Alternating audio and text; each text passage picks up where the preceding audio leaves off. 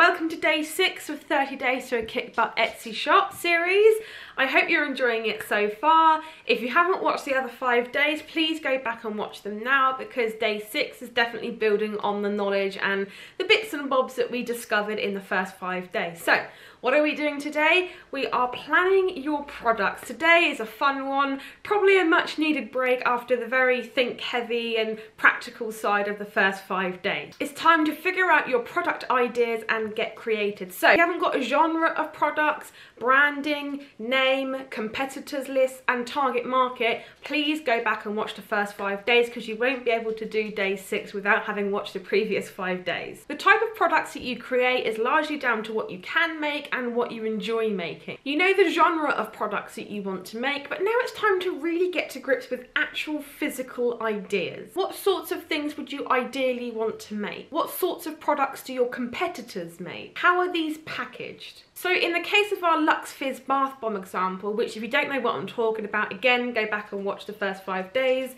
I have observed that our competitors make bath bombs, obviously, gift sets, themed bundles, soap bars and shampoo bars. I've noticed again that these are usually packaged in shrink wrap or boxes.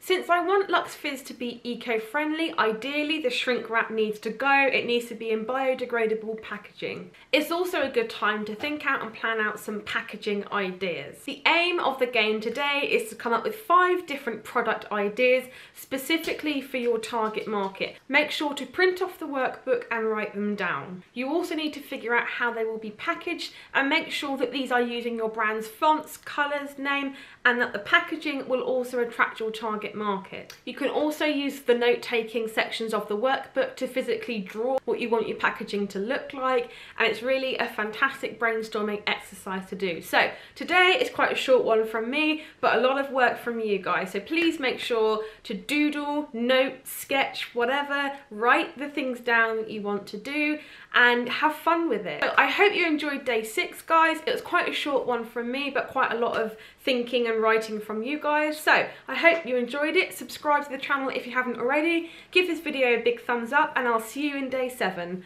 Bye!